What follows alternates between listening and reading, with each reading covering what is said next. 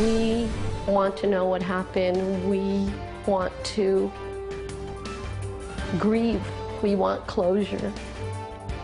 She was the rock that kept her family strong, but nearly 20 years ago, Doris Inzunza vanished from her Rancho Cordova home. Today, there's a renewed effort to solve this cold case. We dig into this decades-old mystery, asking whatever happened to Doris.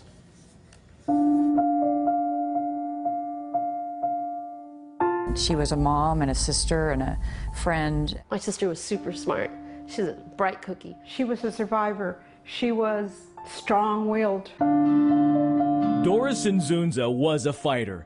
A little more than 100 pounds and just about 5 feet, she stood tall for women looking to escape an abusive relationship, helping to establish a group called Sacramento Survivors of Stalking. She told them, don't take it, just don't take the abuse, don't take it. You have a voice, speak, stand up for your rights.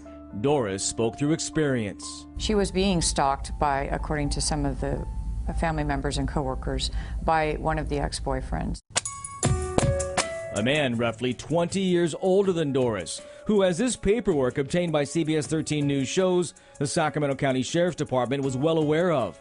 Doris had filed police reports and had obtained a restraining order against him following the breakup. Doris's sister Lisa tells us she heard the threatening phone calls he's accused of making after Doris told him it was over. Some of those messages included, you didn't marry me, you're not going to marry someone else. She had planned to remarry someone else. In fact, this single mother of 4 boys was just 2 weeks away from her wedding day. By all accounts, she was very happy, excited.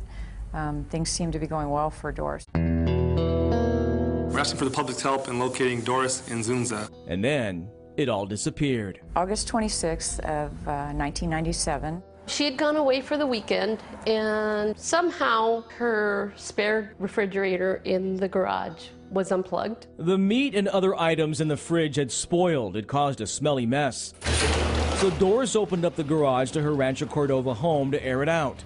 Here's what a friend and neighbor told CBS 13 at the time. Last I saw her, she was going into her garage. She was cleaning out her garage that night. The next morning, her sister got a phone call from Doris's work. It was her best friend calling saying she's not here and she's hasn't called, and that's not like her. She was nowhere to be found. So throughout that day, nobody knew where she was. They kept thinking she was out running errands. That night is when they realized it was, perhaps there was foul play. Okay, we're going to be calling them all out then. Search teams on horseback, in the air, and on the ground would find nothing. Doris's sister Lisa, as she does to this day, spoke on her family's behalf that hot August night. We've exhausted all our resources as we continue to search for Doris. And in the months that would follow, Amazing grace, how sweet the sound. friends and neighbors held candlelight vigils, keeping any flicker of hope alive. As time goes by, the family realizes what we're running up against, and we realize that the chances of getting Doris back alive diminish, but we're not giving up hope. It's been nearly 20 years. It's been difficult, but you learn to live with it. This is the front of her house. Retired detective Sacramento County Sheriff Sergeant Mickey Lynx has not given up hope.